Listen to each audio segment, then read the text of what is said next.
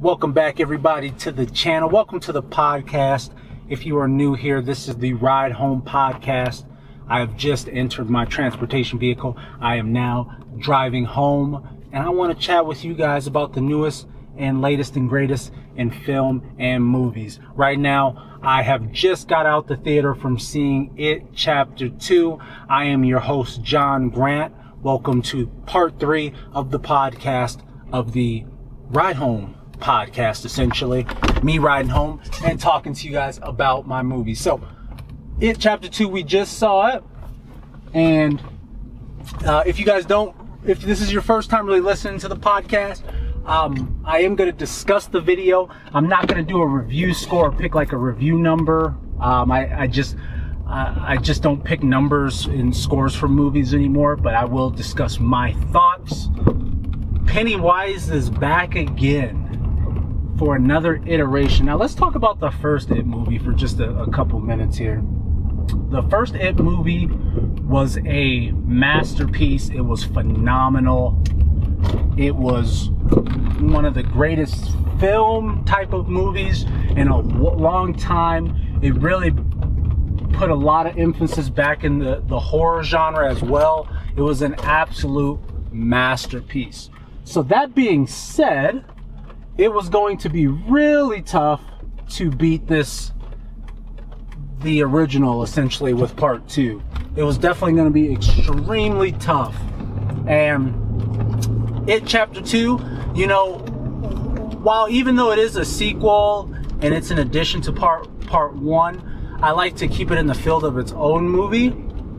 So a lot of people, I can already tell you, they are going to feel like they don't enjoy this movie because in a lot of people's opinions, it might not be as good as the original It film that dropped. And who knows, maybe some people are going to like it more than the original. But at least in my opinion, I personally did not like it more than the original. But at the same time, I thought the film was a great film and a good film to watch. I do have some gripes and stuff. We'll get into that. But overall, I thought, let me take my great stance back. I thought it was a solid film. Not as good as the first, but I thought overall it was a solid, enjoyable film. Now let's talk about, obviously, the adult characters. And all the adult characters did a fantastic job. I have no issues with any of the adult characters, from Georgie to Bill to the female in it. Sorry, I don't have everybody's name, unfortunately, so I will just be going off appearance or looks and stuff like that. But all the adults did a fantastic job. They did just as good as a job, in my opinion, as the kids did in the original movie. Just their their cooperation, how they built off of one another, their synergy, their chemistry, all that worked really well. So when it comes to that standpoint, from a actor and actress filming standpoint, they did an absolutely great job there, so bravo to them there. The guy that does play It, I'm sorry, I do not remember his name as well. I'm terrible with names. I will get better with names, so please forgive me at this moment of time. I thought he did a fantastic job.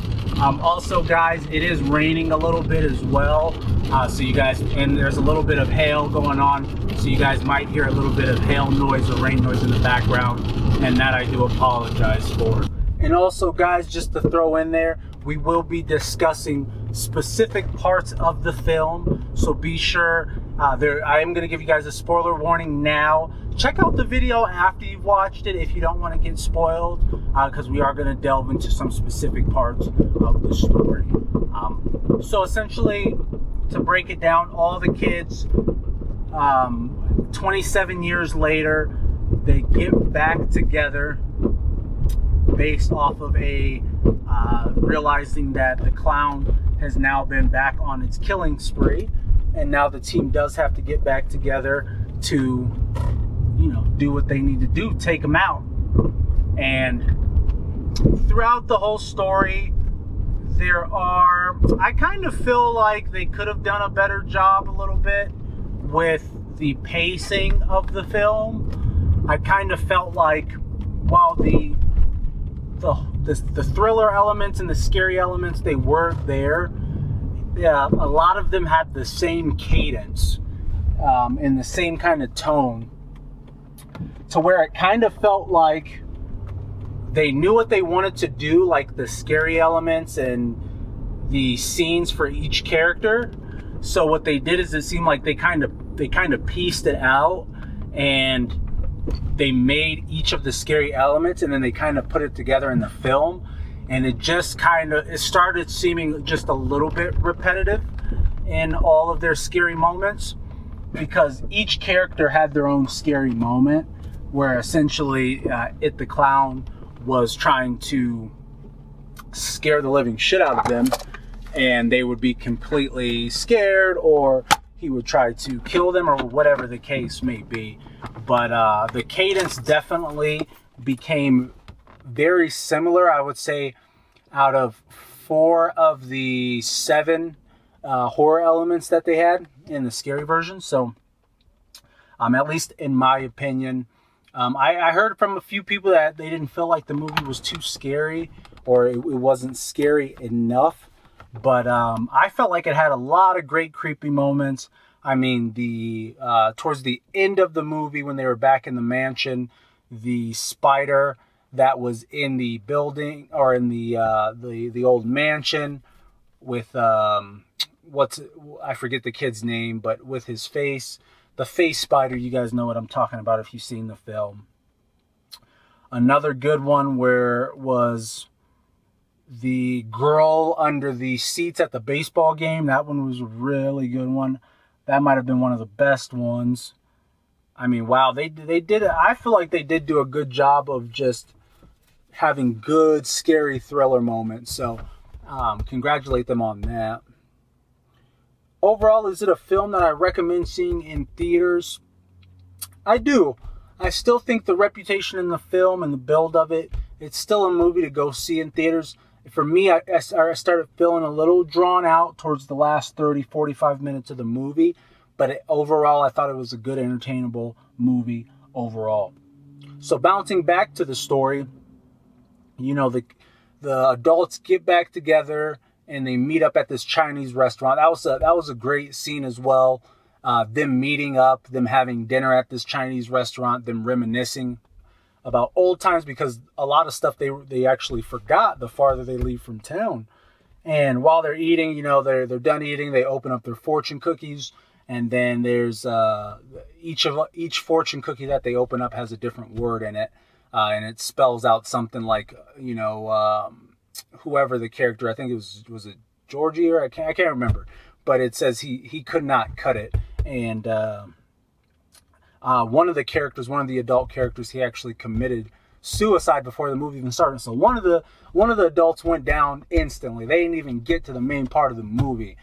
One of them went down. And then throughout the whole film, only one other one died. So essentially, the clown only killed one of all the adults. So that was a little disappointing for me. I thought, you know, it did have a good ending. So I thought more should have at least died, or maybe even all of them should have died. Or, you know, I feel like there was a few elements where he didn't seem as threatening enough. He was just really scary and you know, trying to spook them.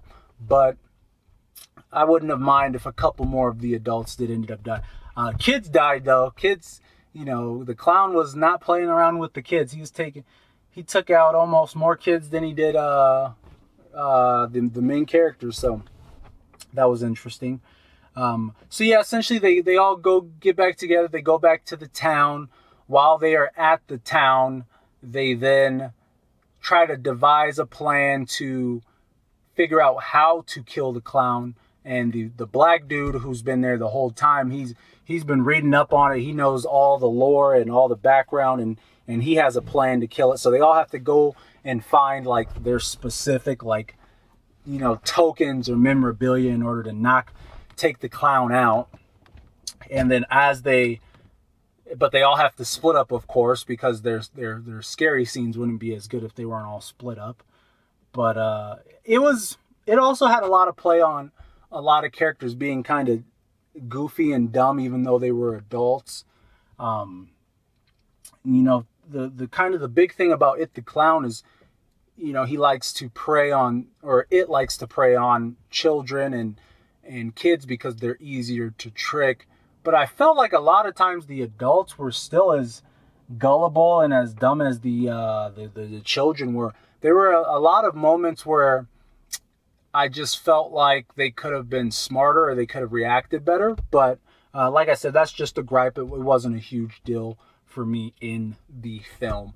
But yeah, so after they all split up, they all try to get their tokens to bring back and for their sacrifice to kill the clown. They all get their scary moments. And like I said, I'd say more than half of their scary moments were very similar in the cadence, where essentially, you know, they hear a noise, they go and see what the noise is. Then there's like a scary element to it, where the clown tricks them or does something. But they still had great moments. But I would say the cadence of it just was, it was like build up, scare, build up, scare, build up, scare. It wasn't like, at least in my opinion, it didn't really move from that nature. So like when the scary parts were getting ready to happen, you were obviously already ready for them. But that's just my opinion.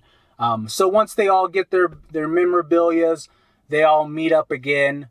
And then the main character, he actually, who was played by Professor X from the X-Men First Class. I don't remember his name either. He was also in Split, but he's amazing actor. Sorry guys, I'm terrible with names. But he actually ends up kind of going solo dolo. He gets kind of, he starts feeling guilty for getting these people killed. He starts seeing that the clown is essentially, it is pretty much drawing him out. So he essentially goes solo dolo for a bit to try to stop it on his on his own, which was another gullible case because of course it loves when you're by yourself, when you're solo, so he can pick you off. It's always better when you're with a group of people.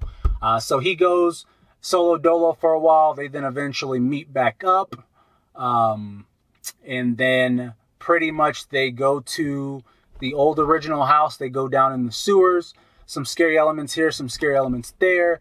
They then go into the sewers to refight it.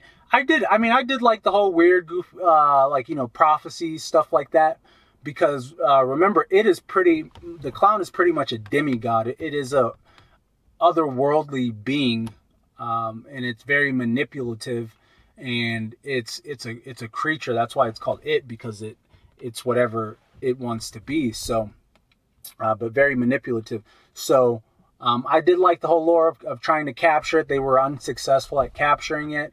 With the ritual, it was able to survive, and then they had like a cool little battle scene, some more horror elements, and eventually they kill and destroy it as it looks, and they go off on their own. So yeah, that was pretty much the base of it. I felt like it could have probably been about 20-25 minutes, maybe even 30 minutes shorter. They might have been able to shave off a good amount of time. It did start to feel a little drawn out towards the end. I think it came in at a 2.5-hour film, but overall I still recommend to go check it out. So, but yeah, that's pretty much it, guys. That's the quick podcast, a little discussion, my thoughts of it. Today, I do all kinds of different videos on my channel, reaction, reviews, news. Please check back on the channel. And I hope you guys enjoy the content. Be sure to subscribe, hit the bell too. I'm making a ton of content daily. I hope you guys enjoy the content. And please, it really does help me out. You know, the way YouTube's algorithms built, and the way to get more traction on YouTube is really from you guys helping with subscribing and commenting so we can talk and make more content, because I want to give you guys as much content as possible, because I love, I'm assuming you guys love listening to this stuff and talking about film. I love talking about film with you guys as well. So please help out as much as you can. That being said, guys, take care. Thanks for joining the Ride Home podcast. I will catch you guys around. Have a good one.